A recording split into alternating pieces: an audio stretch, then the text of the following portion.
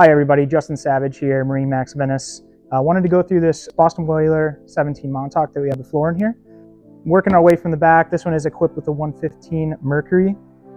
Moving in, you can see this boat actually has the seating package. On this side I have the seat back removed, but this could be extra rod storage when you are out with just you and a buddy and you're out fishing.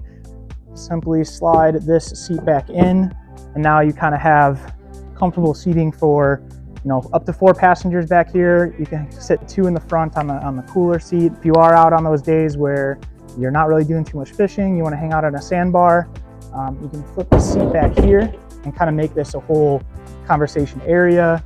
You're under the shade of the bimini. With the seat back flip though, you'll also find a nice large live well, so if you are out on the water fishing, toss your bait, toss your catch of the day in there. Really easy to maneuver around. Working up to the helm, plenty of space for 2 people here. All your controls within hand's reach.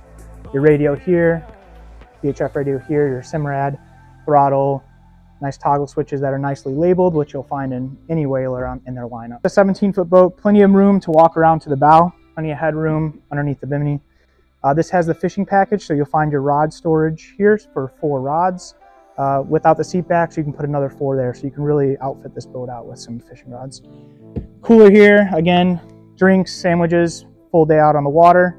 This one does have the trolling motor package. Hookups are there, nice and easy for you to get this boat set up. Come on in, see me, Justin Savage and MarineMax Venice. I'm happy to go through any options that you want to look at.